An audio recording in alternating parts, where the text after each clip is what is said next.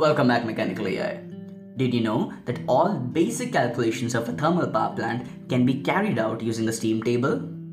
This makes us wonder, what are steam tables? Before we jump in, check out the previous part of this series to learn about what the properties of steam are.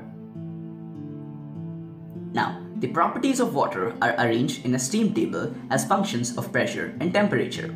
Separate tables are provided to give the properties of water in the saturation states, the liquid states, and vapor phases.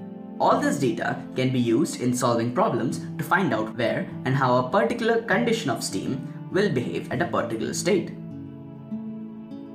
An enthalpy-entropy chart, also known as the HS chart or more famously the Mollier Diagram, plots the total heat against entropy, describing the enthalpy of a thermodynamic system, in this case a water-steam mixture. The bold line is a saturation line above which all is either liquid or vapor and below which is a liquid-vapor mixture. To the left of critical point is liquid and to the right of it is vapor. The vertical lines are all constant pressure lines and horizontal ones are all constant temperature lines. The lines with a negative slope below the saturation line are dryness fraction lines.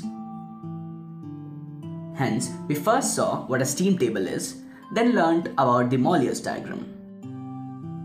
So like, subscribe and comment with your feedback to help us make better videos. Thanks for watching.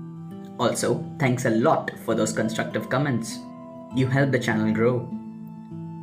So, here are the top mechanical EIs of our last videos. In the next episode of MechanicalEI, find out what Carnot and Rankine cycles are.